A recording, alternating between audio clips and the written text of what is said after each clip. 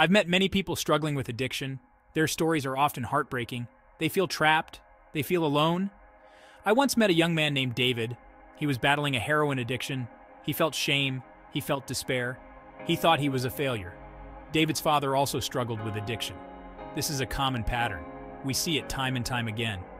Addiction can run in families, but it's not just about genes. It's about environment too. It's about the world we grow up in. David grew up in poverty. He experienced trauma. He lacked support. These factors increased his risk of addiction. But David's story is not just about despair. It's also about hope. He eventually found his way to recovery. He rebuilt his life. David's story taught me something important. Addiction is not a personal failing. It's a complex issue. We need to treat it with compassion. We need to offer support, not judgment.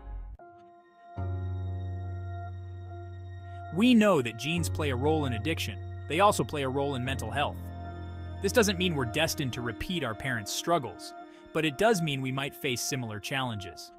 It's like inheriting a predisposition. Think of it like this. Some people inherit a predisposition to heart disease. Does this mean they'll definitely have a heart attack? No, but it means they need to be careful.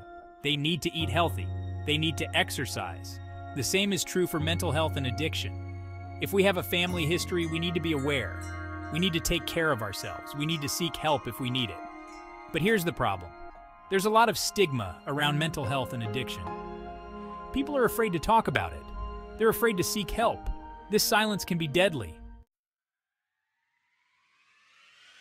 The stigma is rooted in misunderstanding. People think addiction is a choice. They think mental illness is a weakness.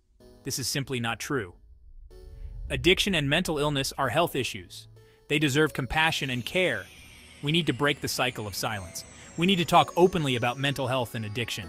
We need to educate ourselves and others. We need to challenge stereotypes. When we break the silence, we create space for healing. We empower people to seek help. We foster understanding and empathy. We create a world where recovery is possible. Section 4. Beyond Stigma. A call for understanding. Imagine a world without stigma. A world where people feel safe talking about their struggles. A world where seeking help is seen as a sign of strength, not weakness. This is the world we need to create. It requires a collective effort. We need to challenge discriminatory policies. We need to advocate for better mental health services. We need to create supportive communities. Most importantly, we need to listen to those who have lived experience. They are the experts. They can teach us about resilience. They can guide us towards a more compassionate future.